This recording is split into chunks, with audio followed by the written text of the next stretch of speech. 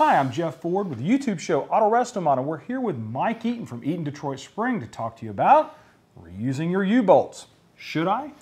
Not a good idea. Now, why is that, Mike? Why is that? The threads in U-bolts are not cut. Modern U-bolts, they're rolled. That is, the shaft of the U-bolt is smaller than what the actual thread is.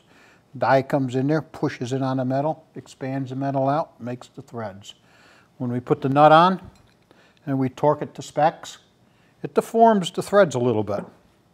When you take the nut off, put the nut back on, the full thread isn't there anymore. We've lost a lot of the meat of the thread. We'll never get it tight again.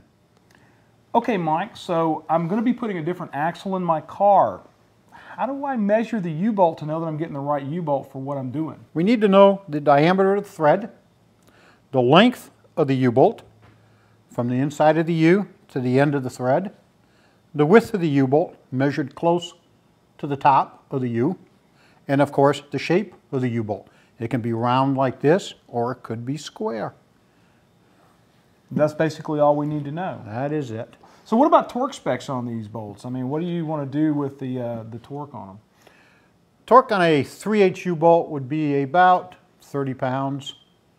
Torque on a 7/16 U-bolt would be about 45 pounds.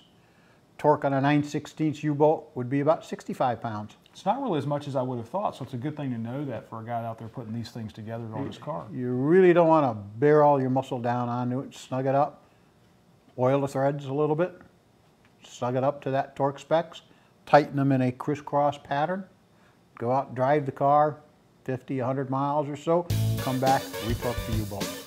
Awesome. And if you want more information about Eaton products, go out to their website, www.eatonsprings.com.